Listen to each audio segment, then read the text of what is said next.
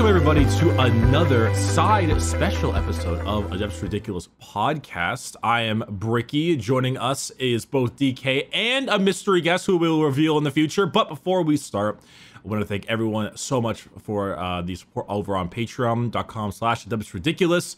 We've actually got a new Patreon goal.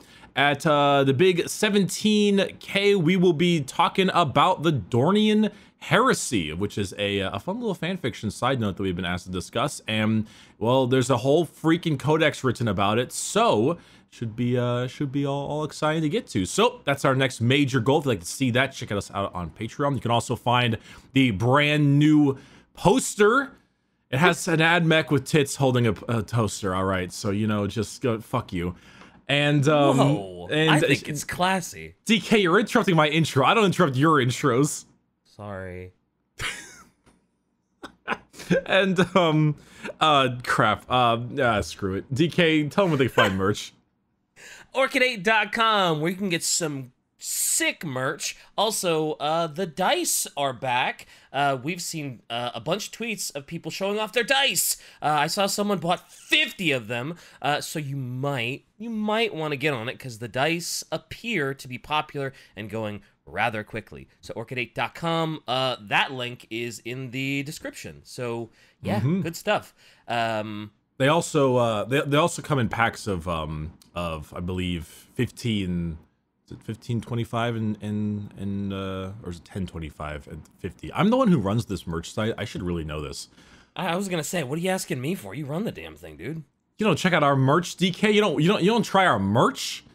I have all of our, well, okay. I have the I'm a tank green hoodie, which I love. It is one of my favorites. Actually, good thing we brought up the I'm a tank orc shirt today, huh? Good point. Huh? I found it out. It's in quantities of 10, 25, and 50. That gets cheaper in overall cost the higher you go. But yes, orcs. What a transition. What a Dean came in. I'm so proud of you. You're welcome. Thanks. All right, DK. Remember how last time we had a guest, they were in our walls? Yeah.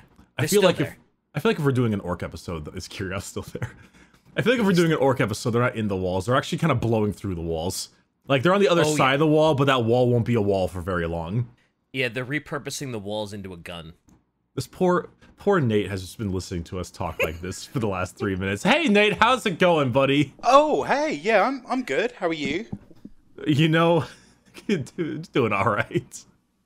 Nice intro, guys. Like, oh yeah, orcs are in the wall. Oh, poor Nate. Hey, Nate. Hey, Nate. Welcome. Joining us on today's episode for this book club is GW and Black Library author Nate Crowley, who just so happened to write not only the Ghazghkull Thraka book we are talking about today, but also the two Twice Dead King books that we talked about in the past. Welcome, our friend. Hello. I've been enjoying relaxing here in the walls with the orcs. It's been good. Thanks for having me on. What's it like being in the walls with other orcs? Really, there's a really intense odor. I think that's the main thing to point out. It's quite loud. A lot of flailing arms. You know. No, okay. We're still good on the orc side of things. Glad to have you here. We're excited to have some discussion. I'm sure we'll veer into the Twice Dead realm once or twice on the way around, but we'll do our best to keep it Gaz related. Happy to talk anything xenos. It's that seems to be what I've been doing recently. So yeah, just wherever we go. Out of curiosity, is that intentional or just that you just ended up writing some xenos stuff and you're like, hey, this is cool, and you kept going, or?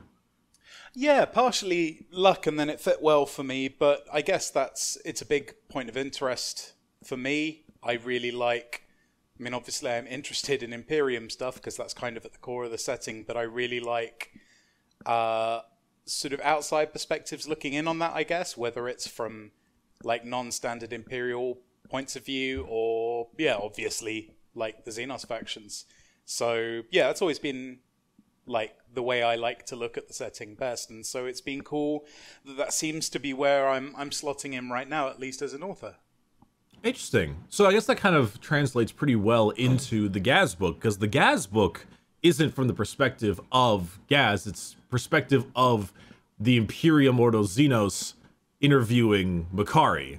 So it's kind of like that outside kind of vibe. Yeah, so it's I had real fun working out how I was going to tell this story, because Ghazghkull's story's been told a lot. I've been an Orc player ever since I got into 40k, which would have been in like 95. Wow.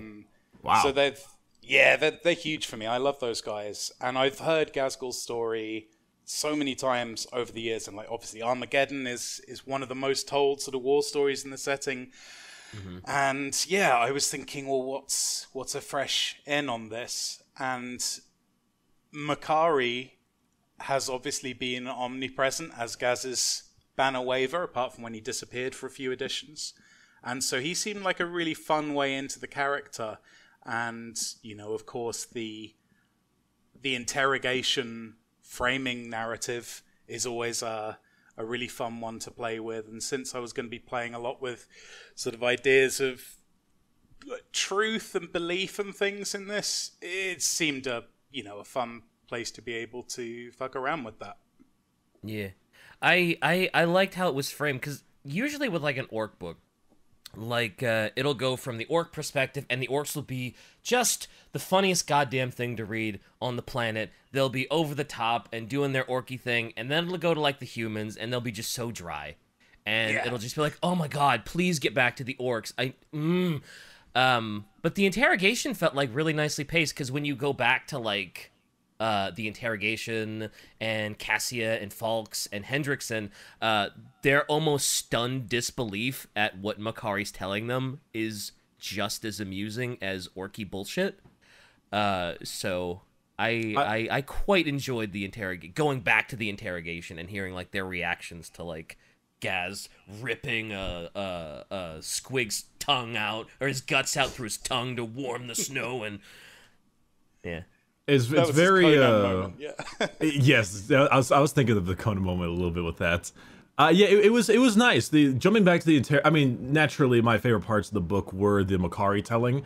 The VA did a phenomenal job. Right? I really enjoyed all the stuttering he did and all that, like how he was able to kind of really sell that concept. And it's just, I remember giggling my ass off during the vision scene when he just had like this echoed voice the whole way through.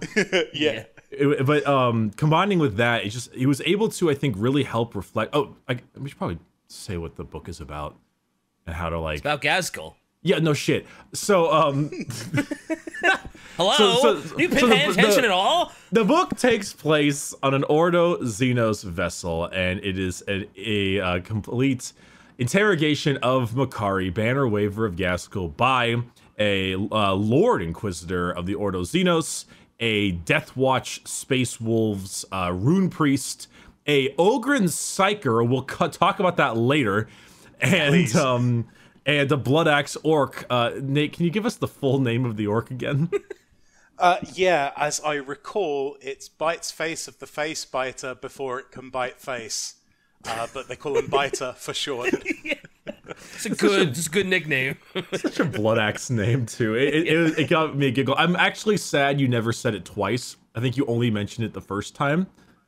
And he's in another story of mine, where they go into a bit of detail about his name, actually. It was the first thing I wrote for Black Library, was a short story called The Enemy of My Enemy, which is about this sort of real sad sack guard officer who's stuck in an interminable trench war against these orcs on this completely useless planet.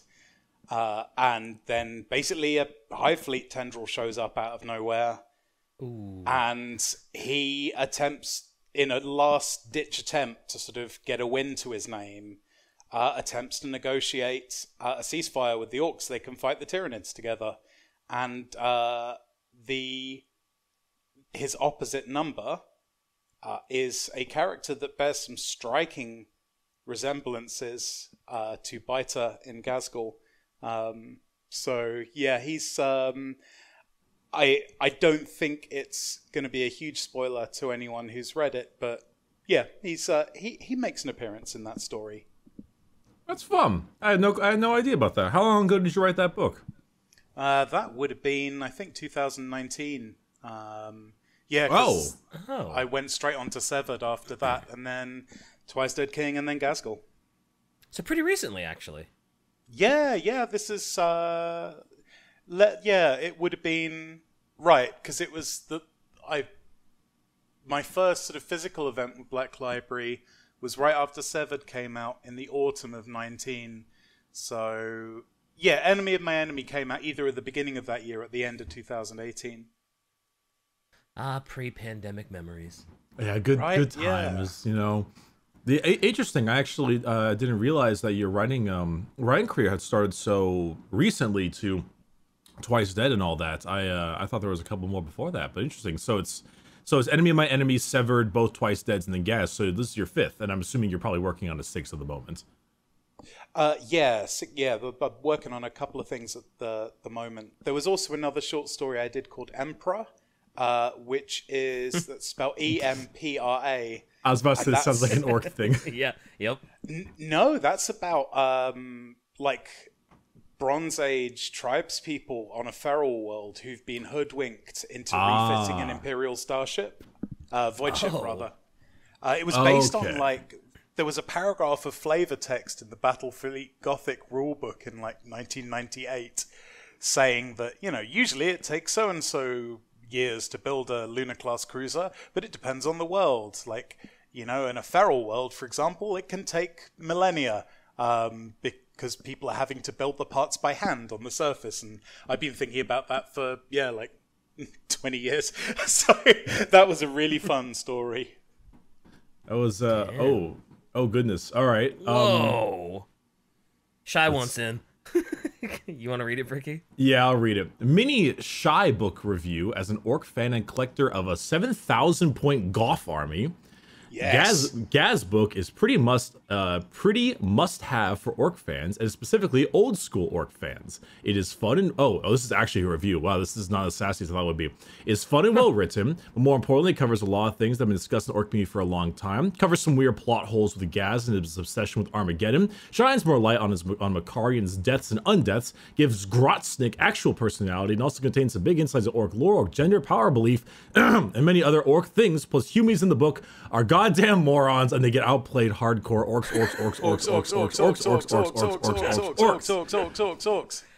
And she's our resident like orc expert. So if she is singing the praises, then I'd say that's pretty high praise. Yeah. Her opinion was by far the most important one that you had to wow in this book. You know, like me and DK enjoy our orc stuff, and DK does a fucking killer orc impression, but. She was the most important person you had to wow. So good job, dude. Yeah. Nice. I was happy to hear the old school thing as well, because like I say, it goes way back for me. And this, pretty much what Shai said there is what I was setting out to hopefully achieve. It's just a love letter to, orcs in the 90s and I guess how they've evolved since then. I would agree. The I also I must admit, because actually DK, thoughts on the book, particularly, what's your review, my friend? My review? Oh wow! I care about your opinion today. Finally, someone does. I enjoyed it. I love a good orc story, and I am relatively new to Warhammer 40K as far as like our little crew is concerned, so I wasn't as keenly aware of like Makari or like Ghazghkull. Like I've heard of them, and about as much as I had heard of Makari was like I remember everybody being upset when like he accidentally got sat on or something, and that's how he died. So getting a much more in-depth like view of like Makari and Ghazghkull's like origins was like it was fantastic. The only one of the little gripes I had was it did seem maybe a little too Makari centric, because I went into the book expecting like it's called Ghazghkull, Prophet of the Waaagh, so I was expecting it to be more like from Ghazghkull's perspective, which it does eventually become his perspective kind of towards the later end, but it seemed like it was a much more like it almost seemed more focused on like Makari and his thoughts and all that, but as Shai has told me countless times, you can't have Gaz without Makari, and Makari is basically an extension of Gaz. So true. No, that's I valid think though, because it was like a big. I was wrestling with that a lot while writing it, because you're right. You know, his name's on the cover, but it's like Ghazghkull POV was going to be like the most sort of potent venom I had, I guess, and I didn't want to blow it all too soon, but then I didn't want him to be kind of viewed too distantly and remotely as well. So yeah, that was a kind of a tightrope act to write, and that's I think that's fair enough. I think that was the thing that was more of an expectation changer. Like if the book had Makari say on the cover art and the name of it was Ghazghkull, my boss. I don't know, like I feel like that kind of would like, oh, okay, it's like told in the perspective. I kind of would have prepared me as to see that was more of a Makari saying it, but it was one of those things where you kind of like scratch your head a little bit when you read it, but then by the time you finish, you're like, okay, I see the point of it. You know, it just kind of throws you off in the beginning. I thoroughly enjoyed the book. I gotta admit, I think you write comedy better than you think you do, and I feel like, because there are certain points in the book that are actually very comedic and were obviously set up jokes, and I liked them quite a bit. I actually kind of wish there was more. Though I must admit the VA did help with that. We were mentioning just a bit ago that there's a great part where it's like Makari says, and then Gaz had a plan, and then immediately hard cuts to, I've got a plan, explain Gaz. Like that stuff was very good. It added a real enjoyable amount of levity. But I also really, I think this is something that I say with almost every book, is whenever they involve orcs. I wish I had more orc dialogue.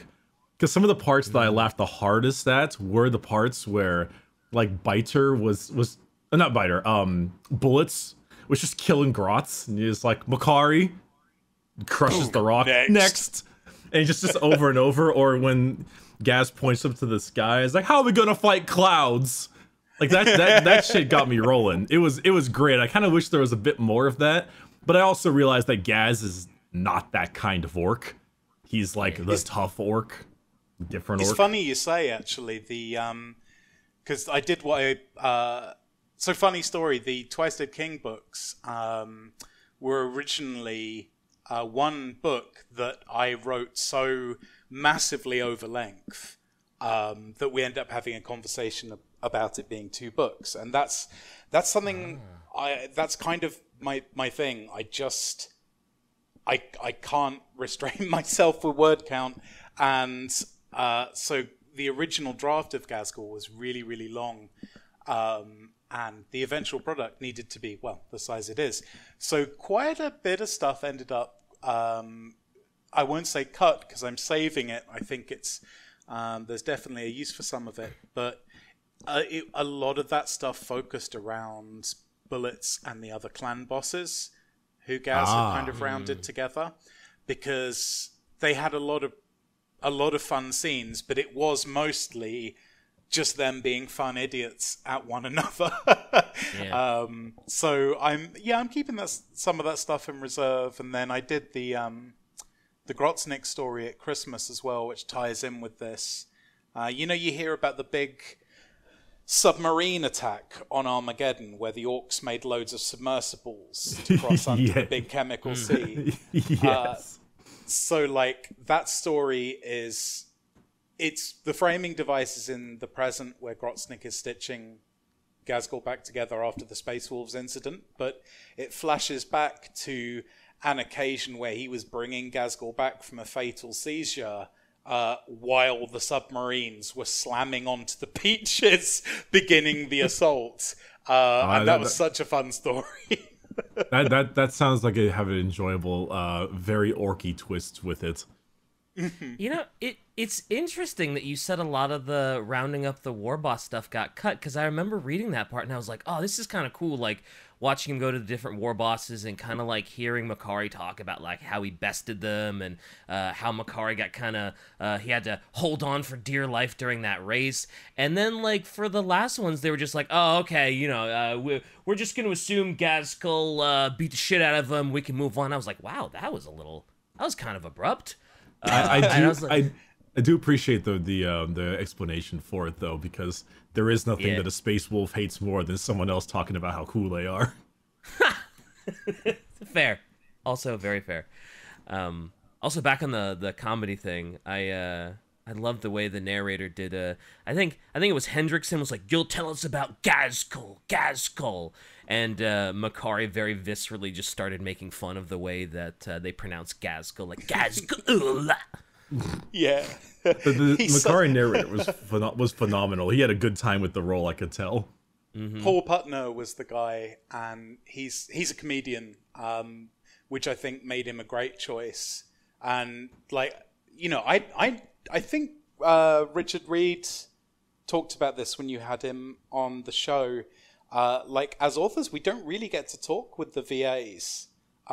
We might talk with the production team a little bit about pronunciation and things, but it was pretty much sight unseen for me. And so when I heard the first reels that they'd recorded, I was just delighted because Paul completely nailed how Makari had sounded in my head while I was. So I grew up in London, like quite a manky bit of southeast London, and Makari to me sounded like every sort of, you know, bulldog-faced old gargoyle who would hang around the local boozer looking like he wanted to murder everyone around him.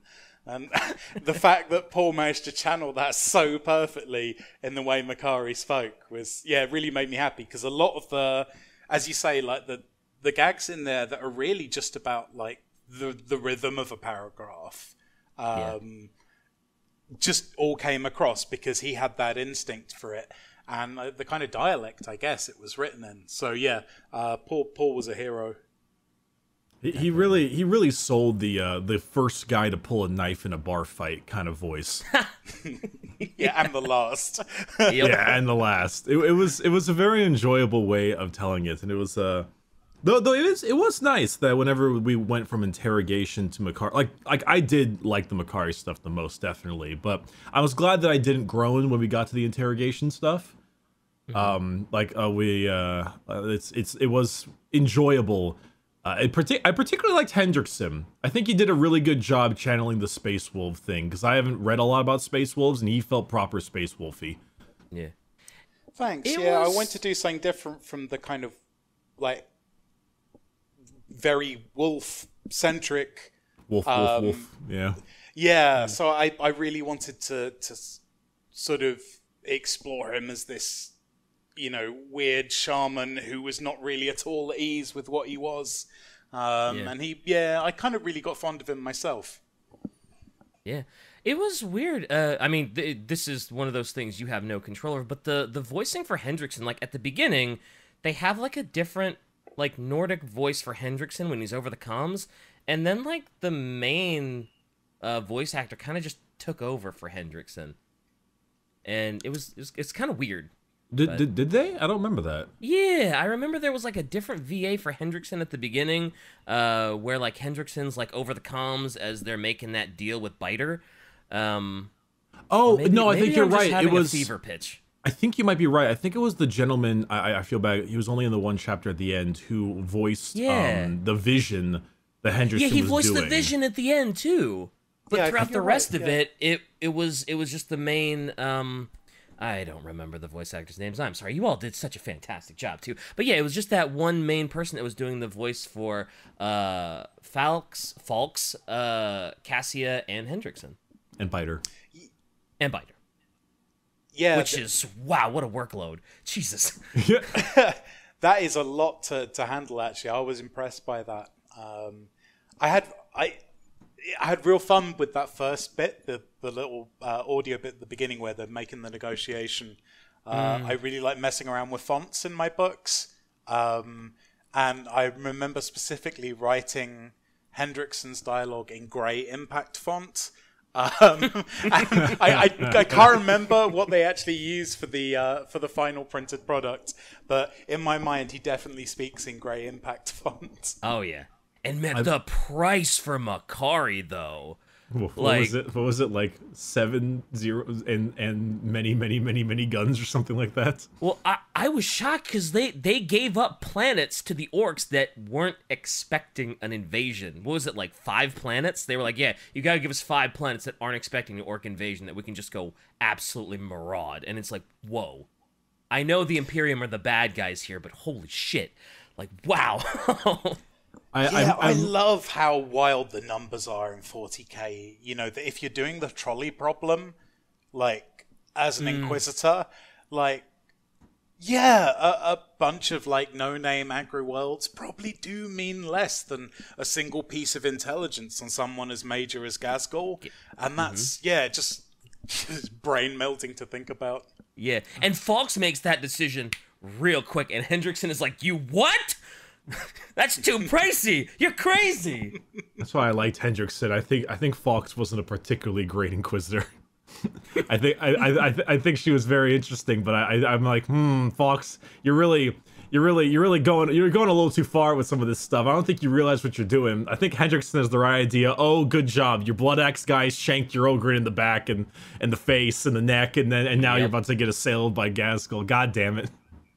I kind of love how, like, for a majority of the book, it's kind of, I don't want to say lighthearted, but it's like, you know, it's an interrogation. Everybody's kind of, you know, jockeying back and forth. It almost seems kind of fun, and then towards the end, it turns into like a fucking horror, a horror story. Like, the lights are going out. Why is everybody dead? Why did I wake up to my Ogren absolutely slaughtered? Hendrickson is covered in his own gore. What happened? So yeah, I kind of like orcs, how the baby. yeah, orcs, man. It goes from fun-loving to horror show, just lickety-split, and it's like, whoa, holy shit.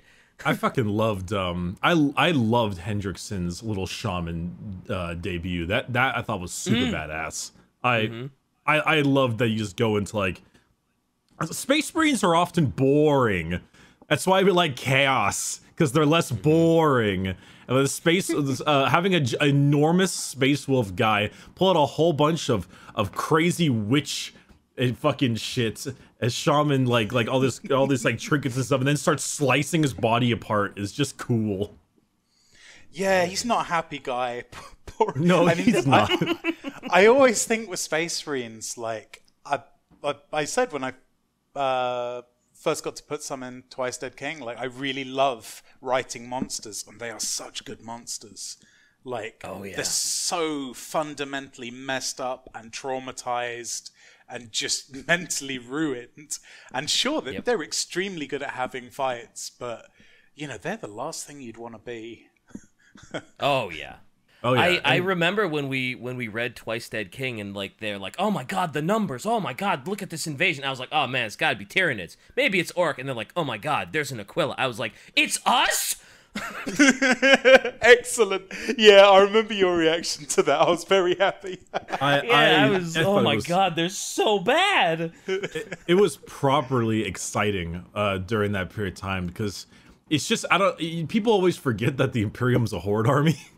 Yeah. And they just kind of don't remember that, and it added a lot to it. And which also makes sense, because in Reign, the main Space Marine threat you used were Death Company, which are some of the most fucked up Space Marines out there.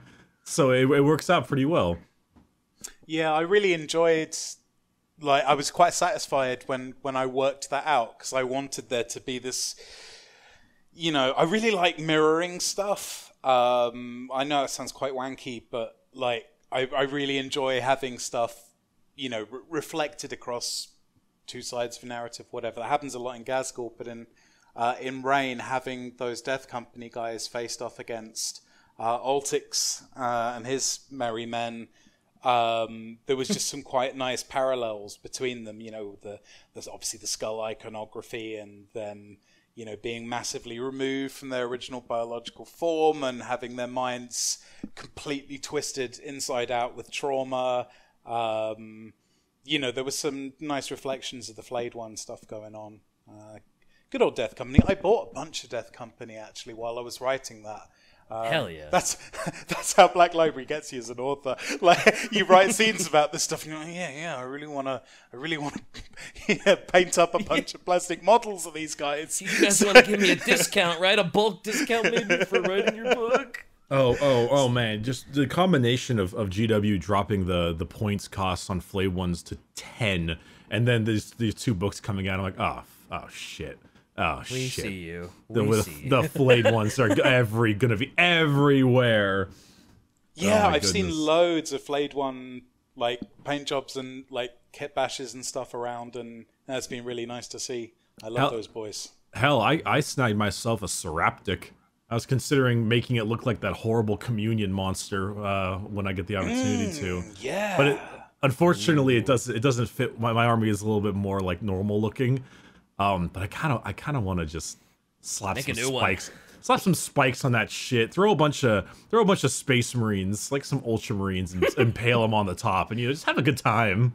Yes. Do you know the PVA and superglue trick? To make like blood. Looks like flesh bits. It looks like stretched skin and stuff. Like, it gets used a lot with Nurgle armies. Yeah. But it forms this kind of manky membrane that for a bit you can sort of stretch over the model. And I've been doing some experimenting with, like, flayed one canoptechs and stuff, like, based on the idea that Seraptech came from. And it's a good effect. It's a real good effect. I've seen some of that stuff. Gross. It's not like... Yeah, I'm not good enough to do it yet, but maybe with time. You gotta try first, you know. Yeah, it's certainly a tough one. Anywho, that's all Necron stuff. We've had our fair share of Necron episodes. Necron supremacy. Necron supremacy, man. The jumping back on over to the Gaz book, I actually felt a little bit of pride as I was reading through the book, because we had a Ghazghkull episode prior to reading this book. And I think I was pretty on point. I remember him going to getting his face blown off, going to Grotsnick, having the Decibels guy miss every shot, headbutting Goff. It was I'm actually a little sad that Makari got yeeted outside of the space hulk before we got to see Gaz headbutt the fucking portal, because I really liked that particular moment where he just headbutts the portal and it coincidentally closes. Gave me a solid giggle. They solve with headbutts. It's a lot of fun. That scene as well with Gaz fight. The funniest thing, there weren't many fights in that book, because I always my wife's always the first person who reads my 40k books, because she's not interested in 40k. So if she likes it, I know I've done all right. Fair. And she finished it and like, there weren't many fights in that. And I was like, yeah, but the one with the Greater Demon was really fun. I just watched a bunch of MMA clips and just the most brutal clobberings I could find, and then tried to get that energy into that scene. It was a fun one. I liked the concept that all the orcs were seeing a bunch of glowy-eyed things. I'm like, oh, cool, we can be here forever. Yeah. I also kind of love the fact that, what was it? So, the Makari tells, like, Ghazghkull's origin story, and it's like, oh, yeah, his hand came up out of the snow, ripped the guts out of the squig, and then, what is it? I think Cassia's like, isn't it more likely that they just kind of found him in the snow passing by looking for parts and brought him in the cart? And they're like, yeah. And none of them are surprised. It's like, oh yeah, there's totally room in an orc's head for 2 completely contradicting ideas, and it doesn't make their head explode. And it's like, whoa, orcs are weird. Orcs are so fucking weird. Now, see, if you can hold 2 ideas in your head at the same time, just means you've got a more muscly brain. Oh my god, that's so perfect. I liked the explanation of why the headbutt is so important, because you're using Mork to hit with Gork. That got me a good one. It's like, so using your brains to beat something. I'm like, that's smart. I never thought about that. Ghazghkull gives his first speech. He calls it a beating of the mind.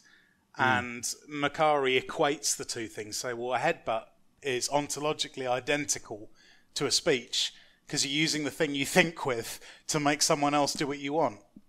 And it checks out. Yep, checks out. Agreed. It really does. It's a shockingly apt comparison and use. It kind of took me off guard. I think the orcs can be wise. Well, yeah. In their way. I did find it works for them. I did find it humorous that eventually Gaz trying to figure out what the gods want from him, and the answer was punch more things. Yeah. I was like, he was thinking too hard. He should have been thinking less. Yep. It was good. I enjoyed the book. It was an interesting time. I'm trying to think, because I don't want to just be on my knees next to you the whole time. I gotta think of some things to I don't want to be on my knees next to you the whole time. Holy shit. I gotta think of some criticisms. I gotta think of some criticisms. We gotta here. Go, DK. You talk. You say some things. Oh. Go be mean to Nate. Go be mean to Nate. Go say mean Say things. something stupid, DK. Say something stupid. Get it, boss. I think I actually gave Makari that line in the book. I like when Kari actually spoke. I do like the little high pitched way he would speak. Oh yeah, sometimes. because he's a grad, of course. Yeah, it was fun. I think if anything, I would have liked definitely a little bit more of the orc speaking part. But you mentioned that part was cut a little bit from the final product. You know, I do think that despite the characterization of the interrogators were better than most, I think I would have either liked more characterization for them, or maybe less. Like, I don't know, it's weird. If it's like, I would have either taken 80-20 Makari or 50-50. We're at like 70-30. I think like the needle needed to go in one other direction a tiny bit more. Probably more on the Makari side, considering the name of the book. It was totally like a challenge. I think I set a bit of a big target for myself to have like proper character progression and stuff happening in both stories. And definitely, again, you know, that was a conversation we had a lot when we were like, okay, how do we cut this down to size a little bit? And you know, there was one point where I was exploring like, well, do I really cut the framing device right down to bare bones in order to fit as much into the Makari stuff? And I think it was in the end deciding to keep, you know, the scene with Zotal, the cupbearer, which the really messed up Kroot. That was a lot of fun. I liked that one a lot. That thing was so gross. Yes, that was a big thumbs up.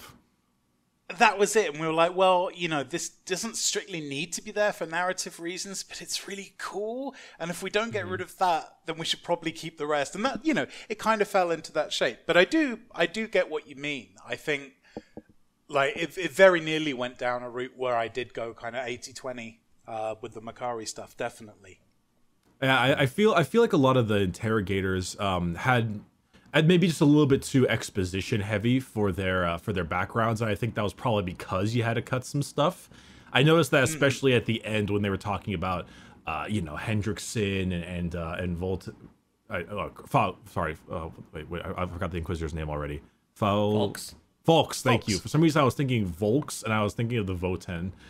If you want to write a squat book, go to town.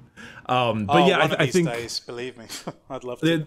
They were talking about like their time back in like the Fenrisian bar and stuff like that, and that stuff kind of was really interesting. But it was like a little peak, and then it kind of went back to the Makari stuff. It's like, you know, a little bit like trying to figure out the side of it. There was definitely more there that could have been said. I'm with you. I think also is because I don't hear much about Space Wolves because I haven't really read many wolf books.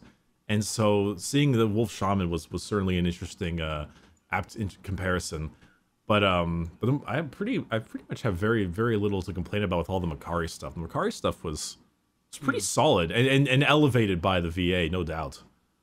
So I'm still relatively new to 40k stuff, and I know orcs have crazy powers of belief. I was unaware that like someone like Ghazghkull could have a strong enough will that he can like revive a specific orc, because like he keeps reviving specifically Makari, right? I didn't realize that was a thing with orcs. Like, I knew that they were fungal, and they just keep popping up if you leave them alone. I didn't realize you could, like, actually be like, oh yeah, I want Makari back, and then it's like, bloop, and he's got sort of like the mark on him. I didn't realize that was a thing until this book. Yeah, well, I mean, obviously, you know, writing the stuff, you want to leave it as open to interpretation as possible, because it's, you know, it's not really my job to kind of set how the universe works. But I think when you've got something as interesting and big and nebulous as, like, Orc just out belief, there's room to do some weird stuff with it. And there are so many, what I enjoyed and what I kept in my head very much when writing it, is to allow, and this is appropriate given the talk about orcs and cognitive dissonance and having multiple ideas in your head, is having multiple different explanations for how that could have happened that aren't all quite mutually exclusive. Like, they're all kind of possible simultaneously. And thinking about, like, the Great Green, which, you know, they talk about a lot, and obviously they have that vision. Like, what is that? Is it entirely a metaphor? Is it actually a thing? Is it some kind of, you know, cloud storage system for orc ideas? You know, is Makari, like, just uploaded to G Drive and then, like, he just re-downloads it every time he breaks? Is G Drive Gork Drive? Hey, we'll drum be here roll all that week. shot. Put that in there. We'll be here on Wednesday. Is Ghazghkull even, like, doing it consciously, or is it just happening organically? Because there's the bit where Makari comes back during Ghazghkull's second go at Armageddon, and it's because Bullets and the boys have been kind of whining, like, where's that Makari? We miss him. And Ghazghkull sort of does it sarcastically, but even his sarcasm, like, even something he doesn't really mean, is enough to bring Makari back. Yeah, that's right. Makari has that little... Yeah, Makari has that little moment of, oh, he brought me back is just a joke. Just because he's got such a strong will, I just kind of came back as a joke. What a flex, right? Oh, man. But it's Ghazghkull, so you could totally believe, because he's literally built different. So you could totally believe that crazy-ass big old Ghazghkull is just like, offshoot idea, and it's like, oh, his will is so strong. Bloop! There's Makari. So there's the sort of the interconnected thing with Orc will and belief as well. Ghazghkull obviously is a phenomenally willful individual, but he's also like a capacitor, I guess. He's like a lightning rod for wider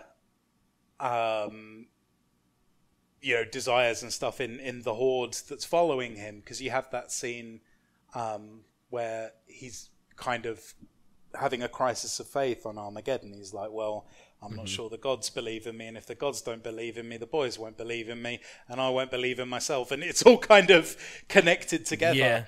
So it's like every orc, like, believing in Makari as well. And it's funny, you mentioned earlier the sort of the backstory about him getting sat on. Another scene that didn't quite make it in, but I want to use someday, is Makari getting resurrected at some point, just like a grot cleaning the drops, which are the orc lavatories, and the idea that he's just like cleaning up turds, and he hears two boys above who had just sat there talking, and they're like, whatever happened to that Makari? Yeah, funny little fella. I heard he got sat on by a squig. No, you know, and they're sort of sharing these different theories about what happened to him. Makari's just nodding along because all of these things have happened to him. They're all true. It's like that Han Solo, it's true, all of it moment. Yeah, that would have been fun to get in. I enjoyed him beating himself to death with a wrench. That was. That would give me a good giggle too. I actually would have enjoyed if you extended for a couple more pages his montage of killing himself.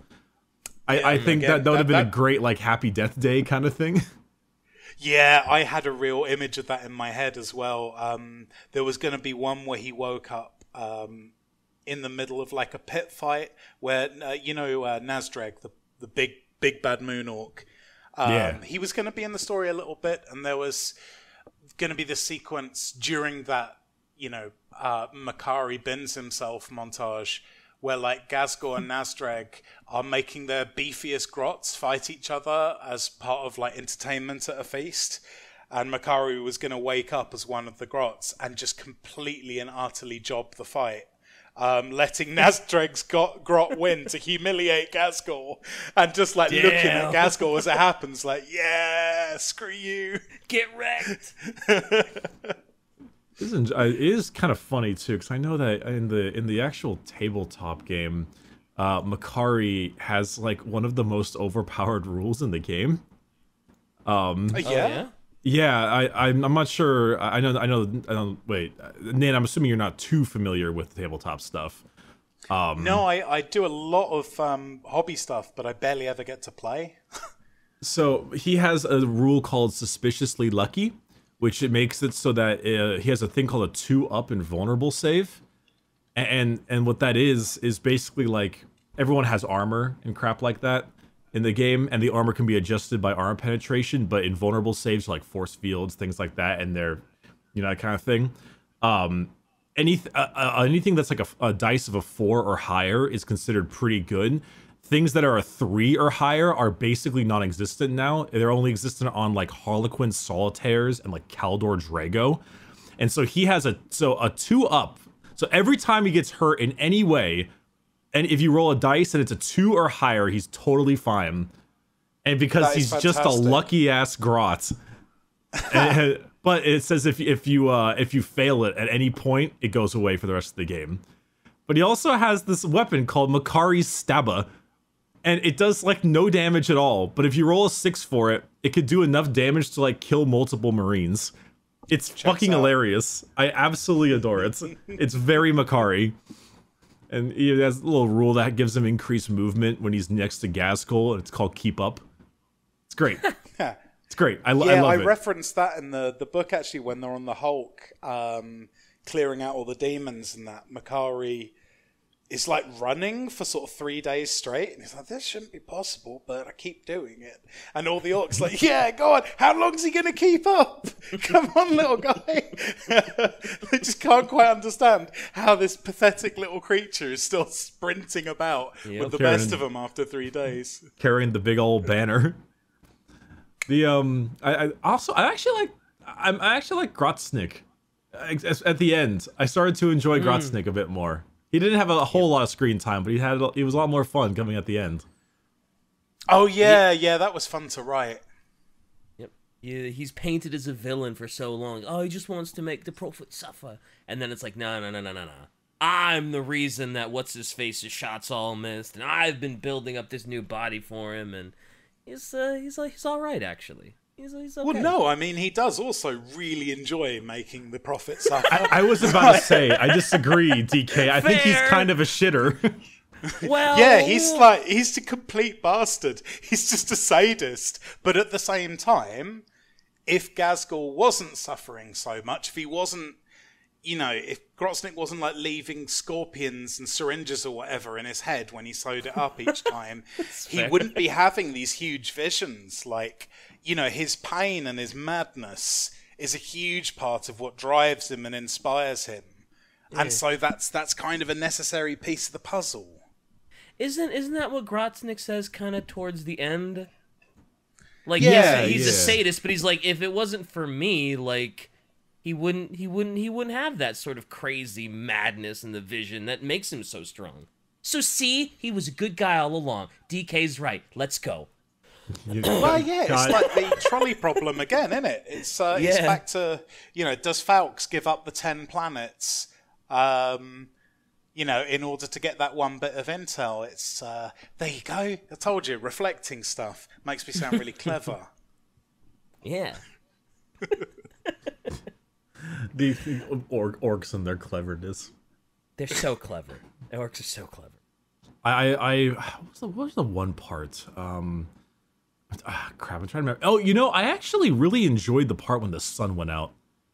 That was that was kind of frightening in like a creepy existential way, because you have those simulations and some of those movies and stuff where our sun goes out and like the slow heat death of the planet, and just that kind of concept there, and Gaz just standing out on the balcony and all that was really that was a really interesting little segment there. I thought that was cool, and it really felt like a genuine doomsday. Oh yeah. Thanks. Yeah, I've been playing Frostpunk a whole bunch. If you Let's ever played fucking that game. go! Oh, Did you that is sign such a child labor? Frostpunk moment. Did you sign child labor? I always sign child labor. Yeah, of course. Ricky. Yeah, let's go! Oh, no. Fuck them kids. It's so grim dark. It's 40K, all right. Oh, I did a video on Frostpunk a bit ago. I absolutely adore that game. It's one of my favorite me city too. builders ever. Mm-hmm. Yeah, the atmosphere in that is completely wild, and that was definitely a design choice going into writing that chapter. Hell yeah. Damn, no wonder I enjoyed it. Also, Shy had a little blurb. She said, it's not a criticism, but I guess the most controversial thing about this book will be orcs' gender being they, them, as they only been established as males before, despite the fact they are asexual fungi and don't really have gender. Personally, I always interpreted this contradiction as orcs are genderless, but they chose to consider themselves as males. I always thought it was boys. the football hooligan kind of thing, yeah, where you just assume that it's like a bunch of brash dudes having a pint or 20 at a game. Mm-hmm. Yeah, I think that's pretty much, I would say, the way I look at it aligns with Shy's. That gag was basically because I wanted them to have a little scrap about it. And it was really about Biter showing off how much he knows about humans. Because Biter's like, he's like a weeb for humans, basically. And he wants to show them how much he knows about their culture. And so, even though, like, among themselves, so in orc language, like, as I would see it, they probably just got one pronoun they use, and yeah, like, I haven't really thought about it too much. I don't think I said anything about it in the book, but I think the point is it's Biter saying, okay, I'm going to translate this as accurately as possible, and since I know that humans have this whole sex and gender thing, I am not gonna, I'm gonna show I know about that, so I'm gonna keep calling every orc they. And that, like, obviously really annoys Hendrickson. Mm-hmm. And so he's like, well, just use he, please. And yeah, Biter does that. But I think he had just that moment of pride in being like, look how much I know about your, language and culture and stuff. So I'm going to be, I'm going to be a real stickler about this, and I'm going to wait for you to correct me because I know that you all say he about orcs. So he doesn't really care either way. He's just trying to big himself up.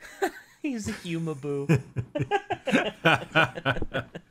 Yeah, I love that. Oh yeah, no, I'm a huge Shy Man statement. Yeah, I'm a big Blood Axe fan. I particularly just enjoy the shenanigans that they always get themselves into, and it's also kind of funny just to see this giant green orc with like a general's coat with a whole bunch of random medals and stuff. It's just like that kind of laughable interpretation of a human is really funny. You 100% want to read. Yeah. You definitely want to read The Enemy of My Enemy. There's one point where the orc general and the human general are in the tactical bunker in that, and the human general's trying to think, and he's getting really distracted by the orc moving a model Lehman Russ around like the strategic table going he's like, will you stop that? That's the 303rd Armored Division. And he's just going like, yeah, just like knocking over other regiments with it and stuff. Like, this is a serious representation of the battlefield. Can you please stop? That is great. That's fun. Yeah, I absolutely should in that case. Yeah, that sounds like a good time. Yeah, I mean, Warhammer fans are a colorful bunch, and they've got a lot of old think, and I know that some people were all being angry, sad, annoying people about that whole little scene shtick there, but it was pretty quick and done with. I guess I did, when I read it, I did think it was a little like out of place in terms of pacing for the book. Yeah. Kind of came out of nowhere in a weird sense, but it wasn't anything particularly bizarre. I know you had a similar quick talk like that for the Necrons, or like a Necron patriarch and matriarch thing, and I really liked that. It was quick and really concise, and I was like, huh, interesting. And then we kind of went along, and that was good. Also, yeah, that was received exactly how I would hoped it would be received. Yeah. Yeah, it was very quick, tasteful. I loved it. I mean, Falx was gay as well. It was just lesbian, but that was very, very quick and simple as well. I liked her little jab about being in a comfortable ass quarters with an attractive servant girl. She really regrets the life she's chosen for herself a lot. Yeah, I could tell she was not having a great time with her life decisions. She's like, man, this sucks. I'm interviewing this conniving little prick across the way with this shit-eating grin for 22 hours. And things go very south on that ship. They do. I love how Biter just leaves. Like, he just never, like, he's just gone. He doesn't have like a final goodbye or anything. Like, unfortunately, Cassia does die, but he's just like, oh no, alarms are going. Oh, Biter's gone. I'm like, fucking blood. Where the fuck did Biter go? Fucking blood axe. My headcanon for that at the end with Biter is because a lot of people have said, like, you know, why kill Cassia? It's just needless. And, you know, it was, you know, did you write that just sort of pull the heartstrings? And honestly, in my head, well, for the one part, he stole Cassia's key. But why choose Cassia? I like to think in Biter's own head, he was just, you know, being a cool, helpful guy. Because he really likes humans, right? And there's that whole thing about how there shouldn't be Ogryn Psychers, you know, according to, you know, objective truth as it's understood in the Imperium, it's not possible for an Ogryn to be a Psyker, you know, but now Psychic Awakening, these things are happening. So Biter in his own head is just, well, yeah, I guess I'll reestablish the objective truth of the Imperium while I'm here and, you know, get rid of the Ogryn Psyker. And now the truth is reaffirmed. There are none. Which he probably thinks is doing a favor. And again, you know, orc psychology is just very different. Yep.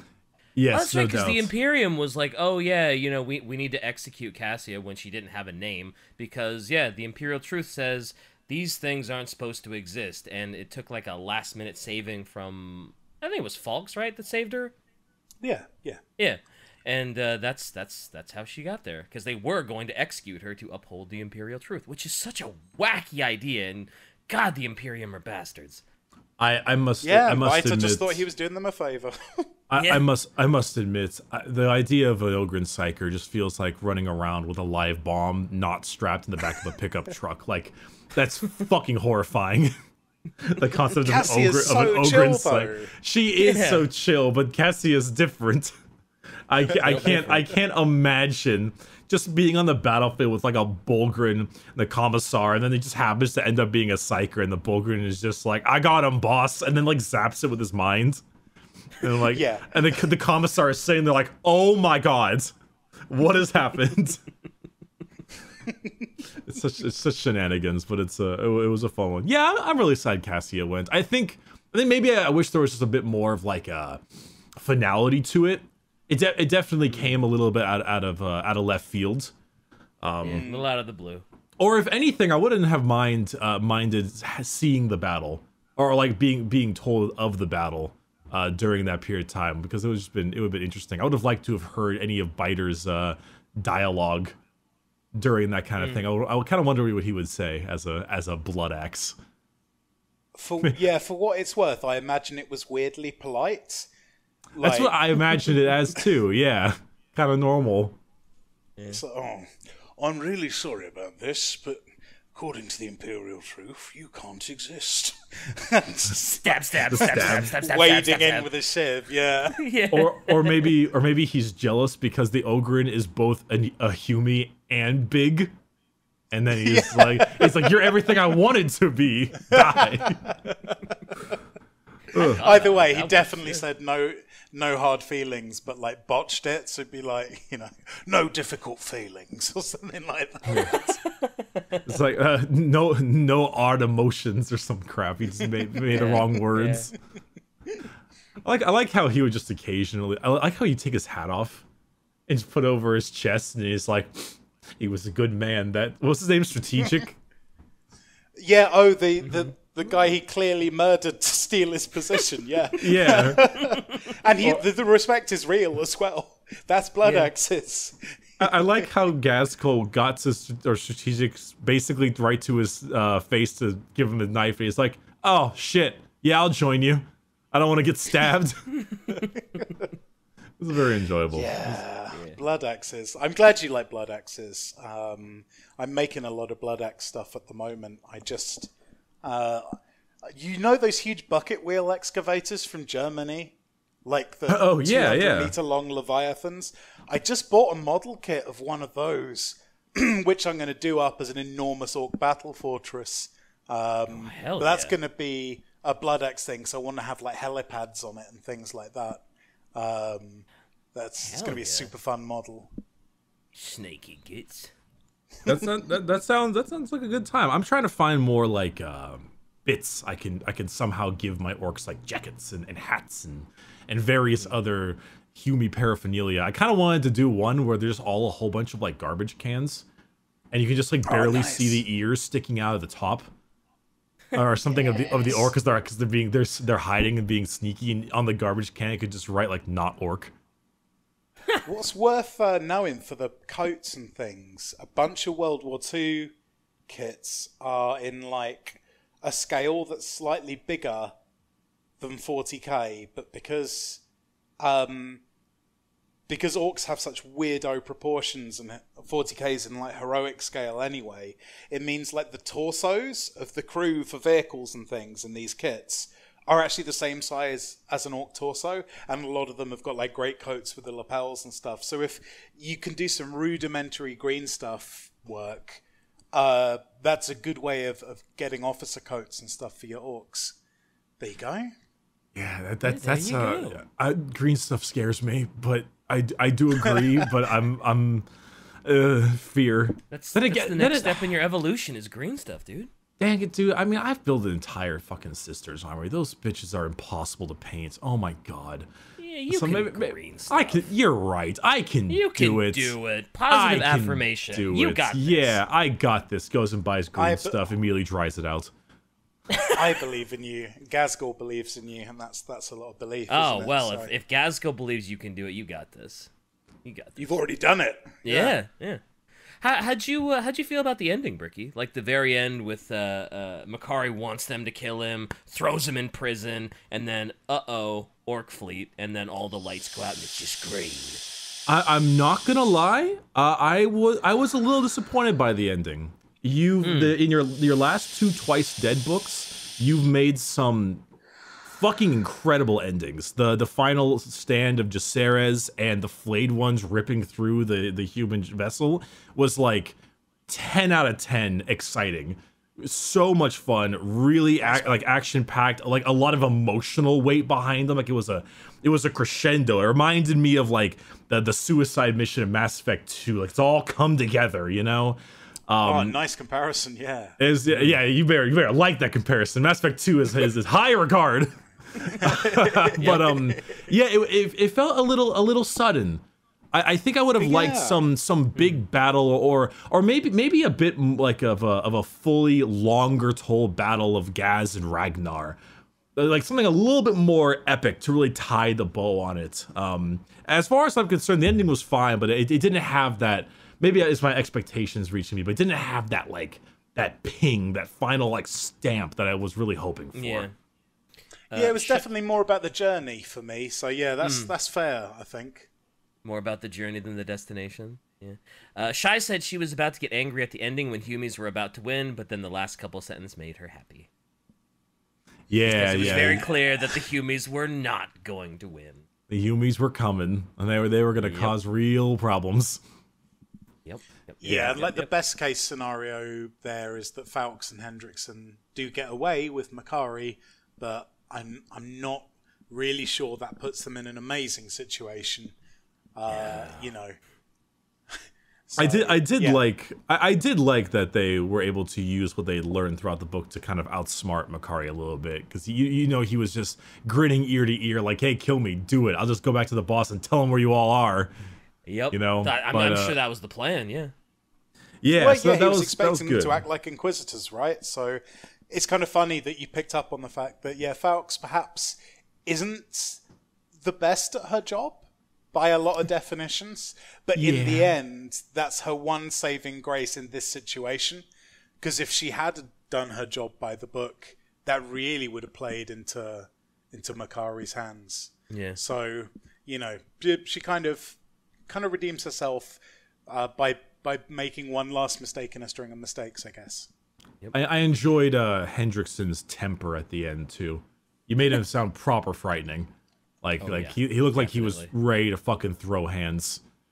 It was good. And yeah, I was about to say the what Shai just mentioned is that in the battle between Gaz and Ragnar, yeah, Ragnar does have that jumping like mid-air hero pose kind of thing with his sword. Does he? I haven't seen Ragnar's mini. Oh no! Here, I'll get him for you. I don't think. Yeah, so. this is great. Shai's picking up all the it's the details, man. It's the little details.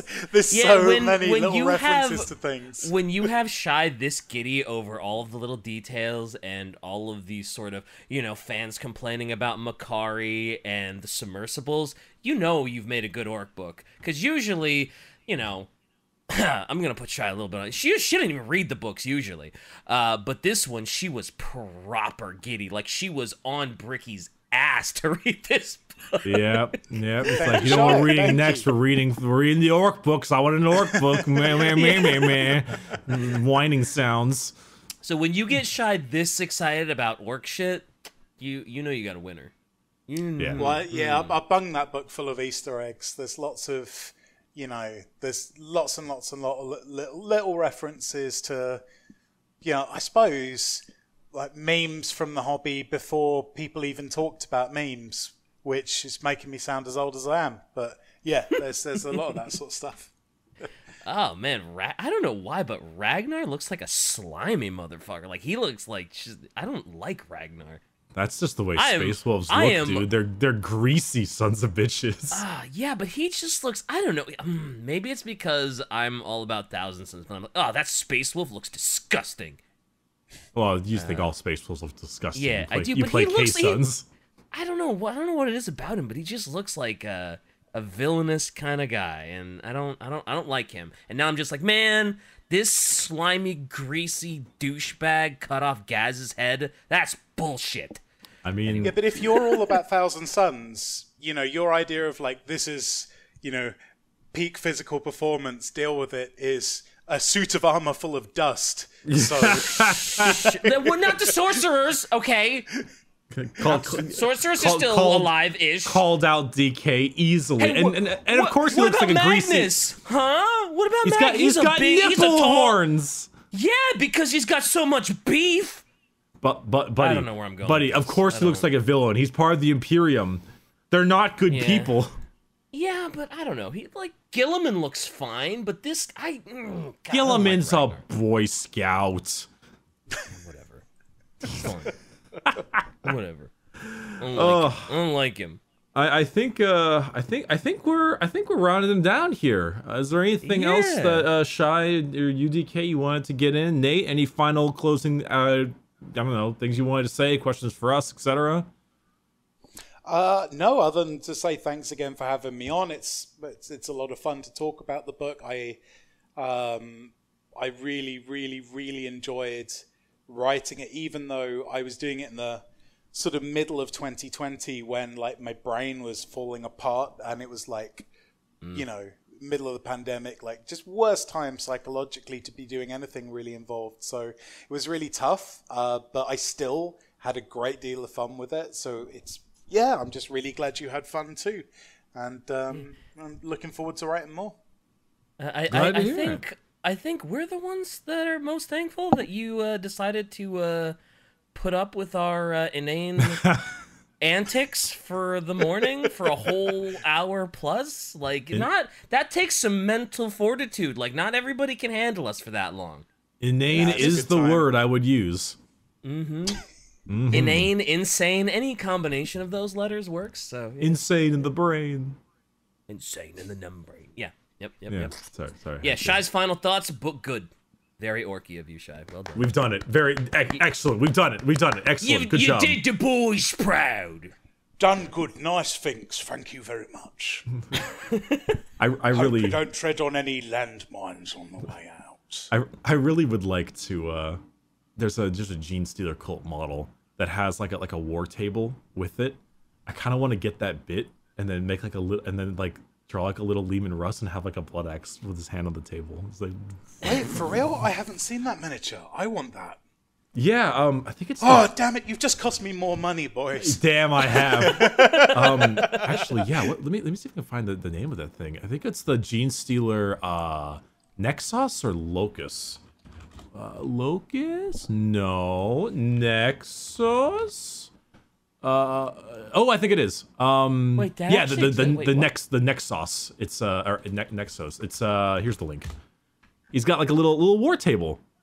Yeah, and it's like this little stuff going on there. So he's got a big old base. Yeah, you could very easily do that. Have a little shout. Little tank there, you know? Yeah. I like it. Thank you. Options exist now.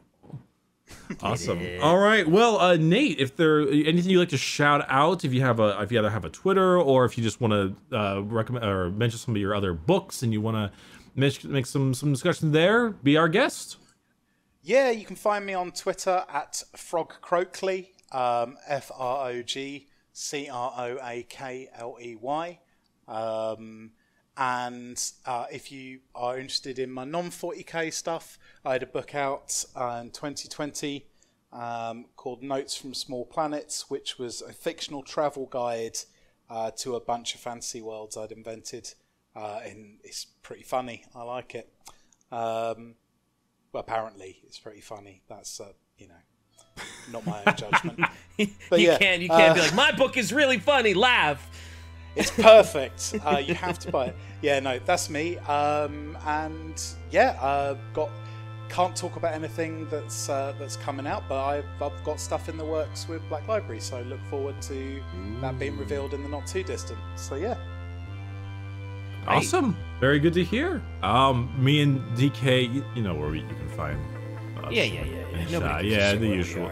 No one gives a shit. And we'll be mentioning the next book for the book club in the next episode of Adrix. So stick around on next Wednesday. It's going to be a really big episode, so get excited, DK, because it's gonna. Oh. This is a big one. We've been waiting on for a bit. Oh, it's a big episode, and Briggy gets to choose. Must be a sister's episode. Shut your fucking mouth.